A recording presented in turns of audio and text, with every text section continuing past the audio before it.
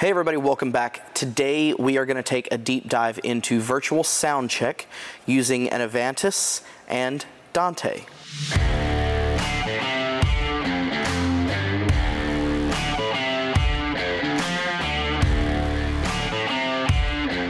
Well, thanks for joining me today. My name is Marshall Swift, and I'm the Minister of Worship Technology for a church in Beaumont, Texas. And here at my home church, we're using an Allen & Heath Avantis at front of house. We also have an Allen & Heath SQ5 in broadcast, and I got to tell you, I've become a huge fan of both of these consoles. They've both proven on multiple occasions to be everything that we need them to be at both front of house and in broadcast, and I've been really impressed with them.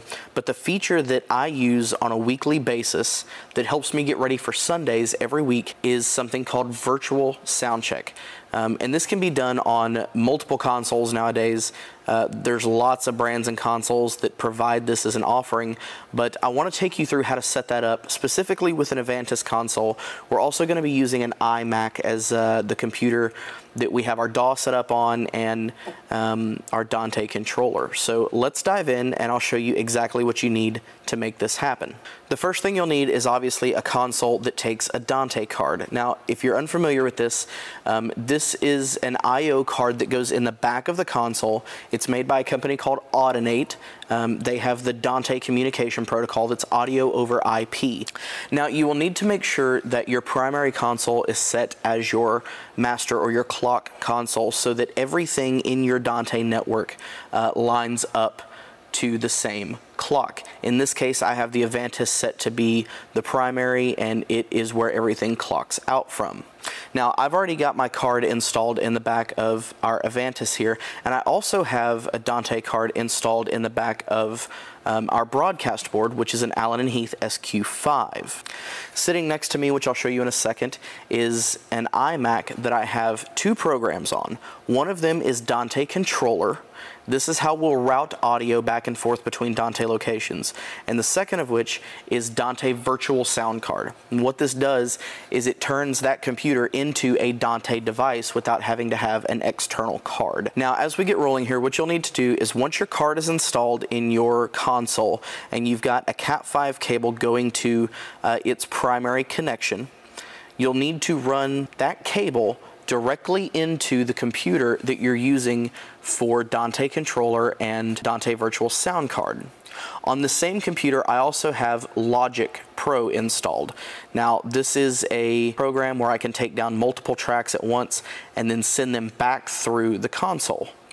There's numerous programs you can use out there for this. You can use Ableton, you can use Reaper, you can use Logic Pro. In this case, I already own Logic Pro, so that's what I'm using, but Reaper is a free option that will allow you to route your audio into your computer and take down your tracks and then send them back out. So let's recap here. So you've got your console with your Dante card installed into the back of it. You've got a Cat5 cable going from the primary port of your Dante card to the computer that you're going to use to take down your tracks with. And on that computer, you have three programs installed. You have Dante Controller, you have Dante Virtual Soundcard, and you have whatever program you're going to use to take those tracks down with, whatever recording software you want to use. Now, assuming you're setting this up from scratch, there's two things you should note. In the Allen & Heath universe, my stage box backstage, where all of my inputs are, is coming to front of house over Cat5. Now, that is using the S-Link port on the Avantis, which means that I'm not actually getting Dante from my stage box. It comes to the Avantis over S-Link. That controls my gain staging, and then I send it back out over Dante, both to my iMac and to my broadcast board. Now, something to be aware of specifically with the Avantis and the Dante card in the back, there's actually three ports on that Dante card. You have a primary, a secondary, and a control port. Now, the way mine is actually configured is that my primary port goes to my second console. It goes to my SQ5, but the secondary port works just fine if that's your next available port to go to that iMac.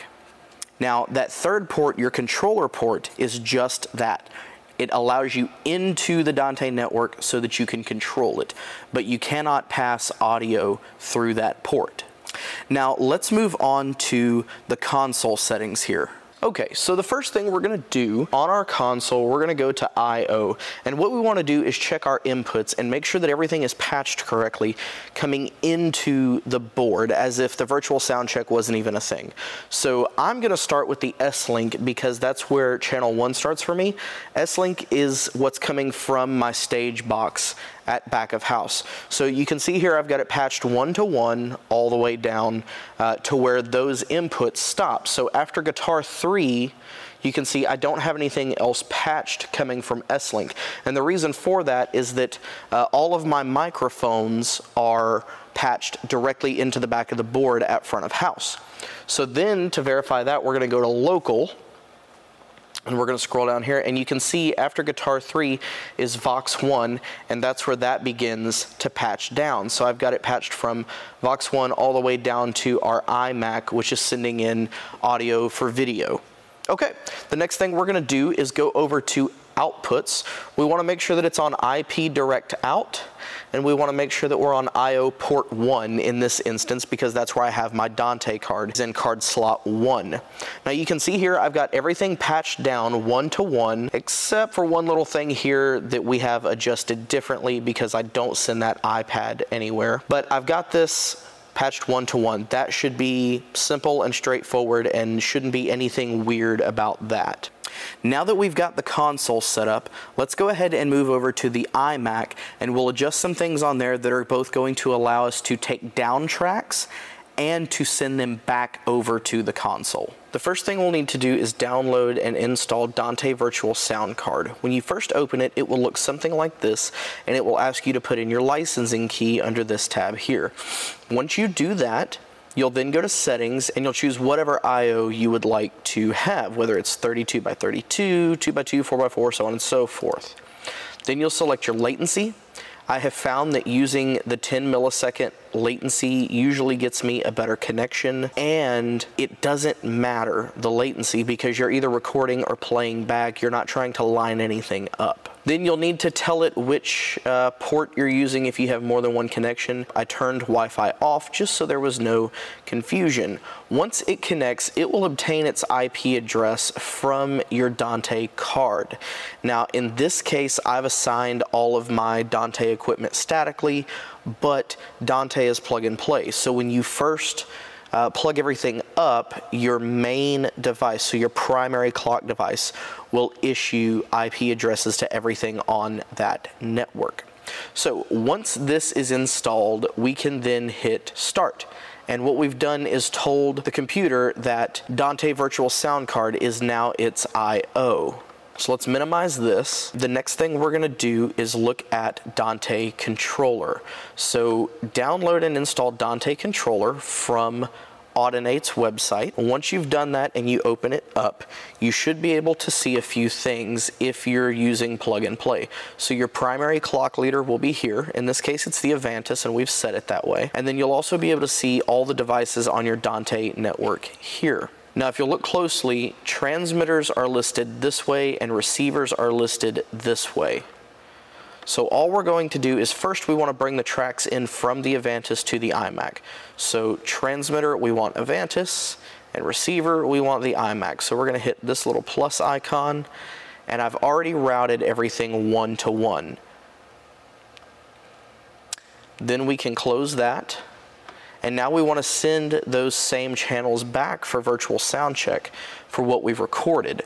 So now we're going to go to the transmitter being the iMac and the receiver being the Avantis. And we're going to click that X and do the same thing. We're going to route it 1-to-1 all the way down, or at least as many tracks as you've sent in and are sending back.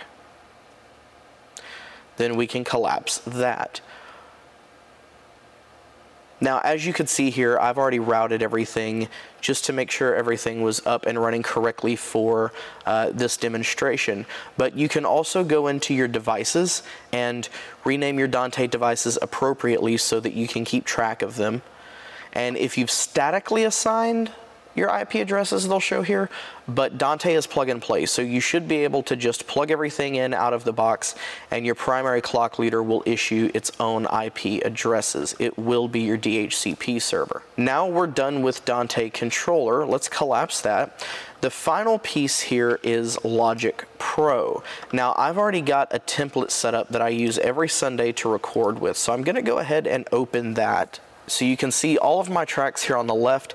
Yes, if you're doing this from scratch for the very first time, you'll have to go in and create each of these tracks and name them appropriately. And when you do so in whether it's Logic Pro or Reaper or Ableton, it's going to ask you to tell it where you want that track to come from. So that's when you'll tell it you want it to come from Dante Virtual Soundcard as the device, and you'll choose the input from that list. Now, once that's done, I'm gonna go down and I'm gonna arm all of these to record, because we're gonna record everything at the same time. This would be like if it's Sunday morning and we're fixing to start our 9:30 service and I want to record the entire worship set. I go through here and I arm every track to record, and then about 30 seconds before our countdown's over, I go up and I hit record. And then you'll see those tracks start recording. Now, what I did to verify that I had signal coming from the Avantis when I first set all this up was I went ahead and I patched my main terminal for the worship center that plays all our Spotify music and stuff like that, patched it through and just made sure I had signal. That way I knew everything was routed correctly. Once we've recorded whatever it is that we're gonna record, we're gonna wanna send it back to the Avantis. So now I'm gonna close out this project because we're not actually gonna use it. And I am gonna open a recent project from a couple of weeks ago. And you'll see that all my files from Sunday morning are already here. You can see waveform where it's shown me that I've recorded. So I'm gonna go back to the very beginning. And if I start playing these now, you'll see where I've got audio output happening. Now, if I turned off Dante Virtual Soundcard for a second, Logic will tell me that that device is no longer available. I'm gonna hit OK. And then when I play these, that sound's actually coming out of my computer now. But if I stop this, and let's turn Virtual Soundcard back on, Logic now tells me that that device is back. That's that window you saw pop up. And when I play, this is all going back through my Virtual Soundcard. So essentially you're telling the computer, hey, output through Dante, not through local speakers.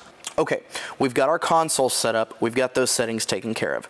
We've got our iMac set up and those settings taken care of. Now there's one more thing we need to do, and that's to actually activate Virtual Soundcheck. Now, I've already got my board routed where it's a matter of just turning it on, but I want to show you what you would do if you'd never done this before. We're going to come back over to the board and we're going to go back to I/O, and we're going to go to Virtual Soundcheck. Now, this patching can be changed depending on exactly what you want to send back out. In this specific case, we're gonna do kick all the way down to Vox 4, because that's the only thing I care about sending back through right now. I'm just working through the band tracks. Then I'm gonna hit Virtual Soundcheck, and it's going to tell me to confirm that right now I'm replacing those active patches with input patches from I/O port 1. This looks like a big warning and something that you shouldn't mess with, but all this is letting you know, hey, you're fixing to do this. Are you sure? And that this is temporary. You just hit continue. Now up here in the corner, and this happens on both screens, you have this flashing VS, which verifies that we're now in Virtual Soundcheck. Now when I hit play on Logic Pro, all those tracks are going to come through those channels just as they would with a live band. Now that we've tested and made sure that our tracks come through on the right channel strips, to deactivate virtual Soundcheck, all we do is go back and hit inactive. Now all your original patching is exactly the way it was before you ever started your virtual Soundcheck. Now there are a few things to note. So Dante Virtual Soundcard does require a license, but once you purchase that, you own it. It's a one-time deal. And it can be moved from computer to computer if you purchase that version of the license, but you cannot use it on more than one computer at a time. Now, recording with Reaper or Ableton or any other type of recording program, the concept is going to be the same, like I mentioned earlier, but you're just going to need to make sure that when you set up the individual tracks, you tell each individual track where you want it to record from. In this case, if you're recording 5 tracks and you want them to come from inputs 1 through 5 on the board, then you tell it you want track 1 to come from input 1 and track 2 to come from input 2 and so on. Then you just send it back out that same output. So output 1, output 2, output 3. All right, well there you have it. That is a short walkthrough on setting up virtual Soundcheck with an Avantis, an iMac, using Dante and going into Logic Pro. If you enjoyed today's content, please hit that subscribe button, like the video, and ring that notification bell so that you get notified as soon as I drop fresh content on the channel. And if you have questions about what we covered today, by all means, please drop a comment down below. I would love to interact with you and answer any questions you may have. Other than that, I will see you guys real soon.